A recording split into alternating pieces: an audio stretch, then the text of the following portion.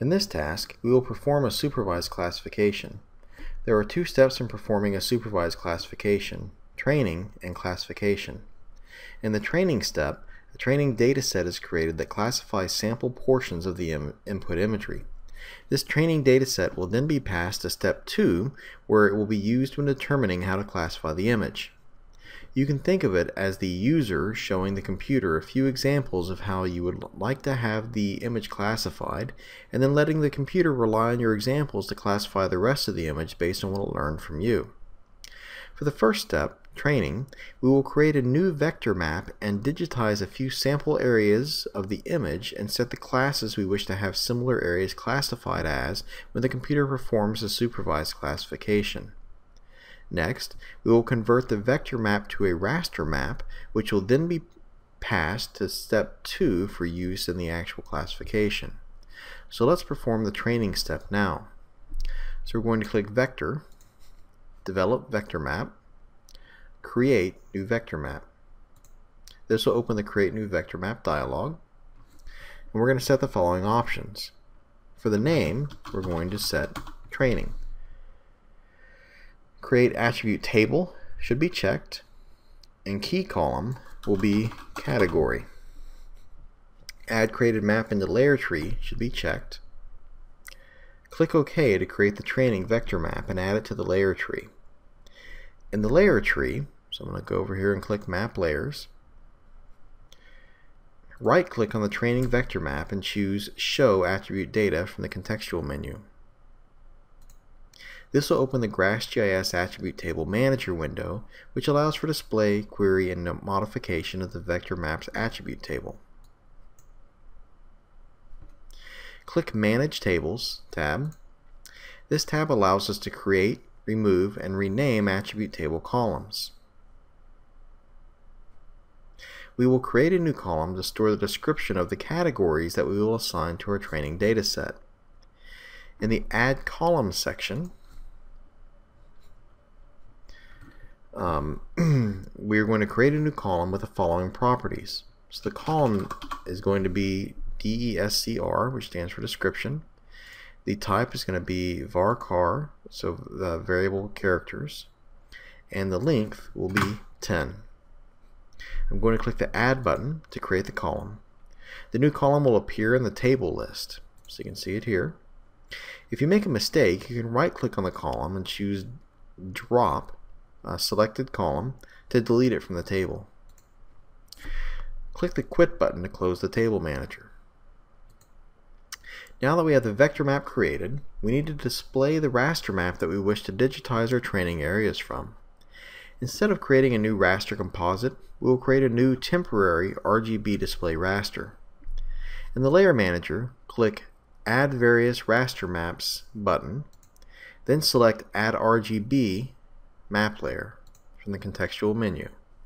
This will open the D.RGBs tool, and the D stands for display. We're going to set the following parameters. For red, choose 4. For green, choose 5. And for blue, choose 3. Click OK button to create the RGB temporary raster overlay and add it to the map layers list. If it doesn't immediately show, well, first a note, the training at classification vector map may be hidden behind the RGB raster overlay in the map layers list. So for instance, you're seeing that here. If this happens, simply click on a different tab in the Layer Manager window, then click back to Map Layers. There we go. And we can I'm also going to drag the training at classification map above the raster overlay. There we go. Alright, so now let's right click and click Zoom to selected maps so that we can see the RGB composite that we created. Perfect. So now we are set to create our training dataset. In our training dataset, we will create 5 training records for 5 classes. So the classes are going to be agriculture, water, grass, forest, and urban. We will then evaluate the spectral signatures and then add additional spectral signatures. So in the map layers list, I'm going to right click on training at classification and choose start editing. This will enable and display the digitizer toolbar in the map display window. So that's this toolbar right here.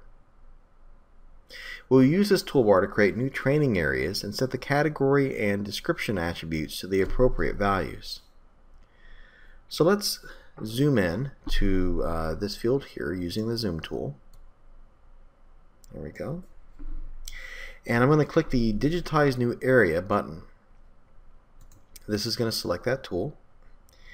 Now, in general, the tools on the Digitizer toolbar perform actions with a left click, undo actions with a control click, and confirm or complete actions with a right click.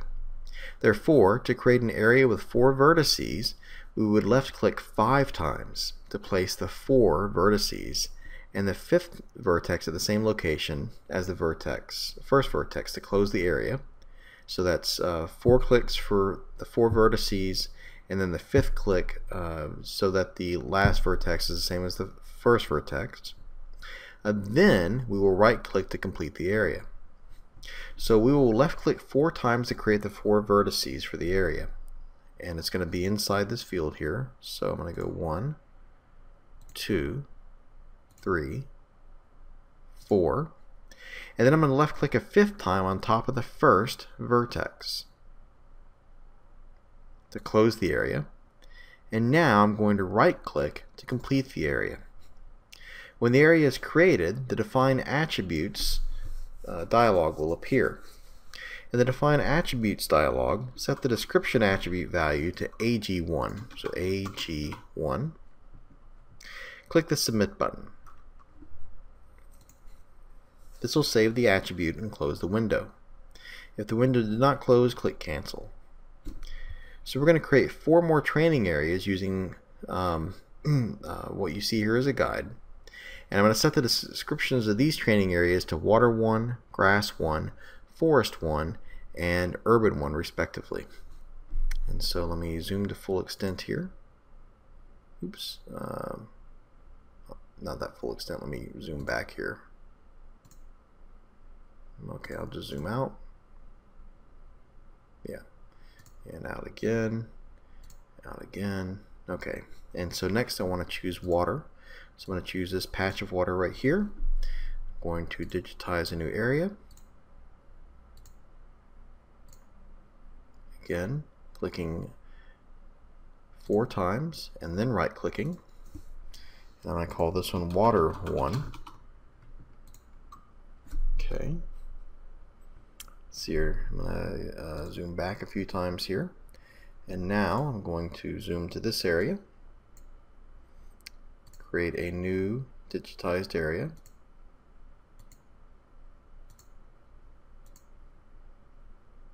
And then right click to complete it.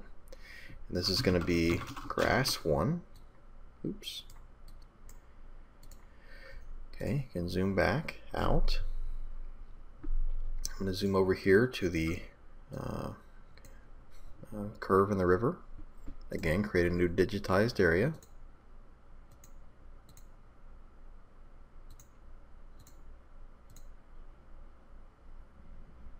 When the last and the first vertex match, I will then right click, and this will be Forest 1.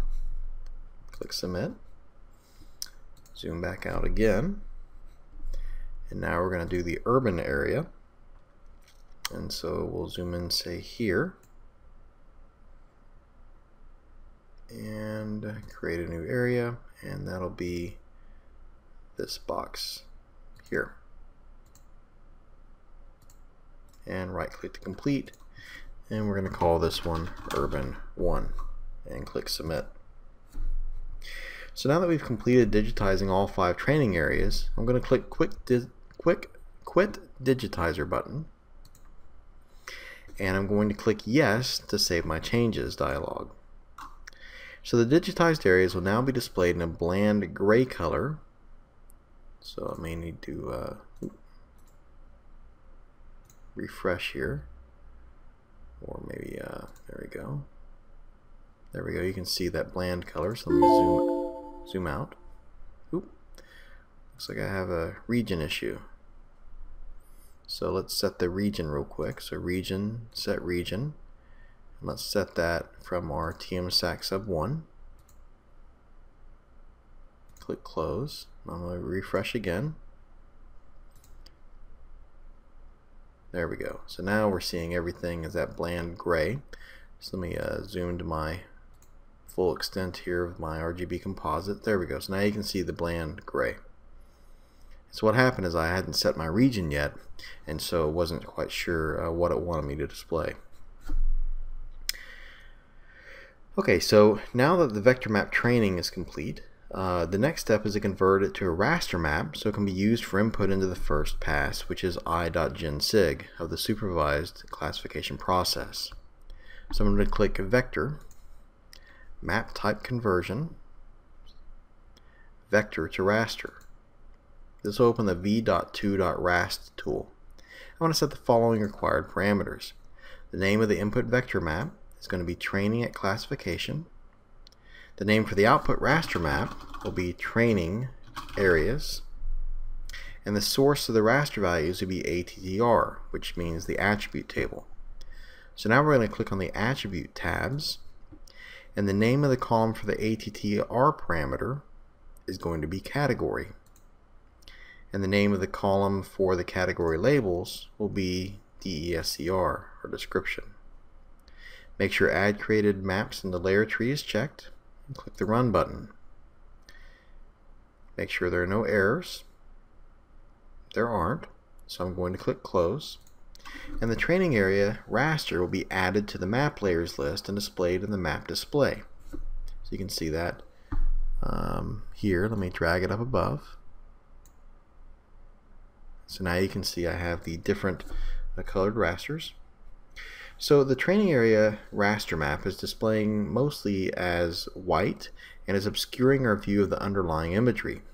So we're going to set the white cells transparent so we can see where the training areas lay on top of the RGB composite. So I'm going to right click on training areas in the map layers list, and I'm going to choose properties. There we go. Click Null Cells tab, check Overlay, non-null values only,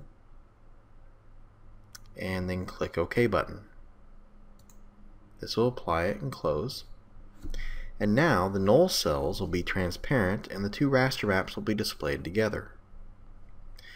Now before we move to the second step of the classification, let's verify that the training area raster map is the correct cell values and labels. So in the map display, click Query Raster Vector Maps, and then click on one of the training areas. This will display its attributes. When you do this, the Layer Manager, the Command Console tab, will activate and the results of the query tool will display. So what we need to do is specify, or is to make sure that everything's specified correctly. But notice here that I have one AG1. Well, that's not exactly what I was expecting.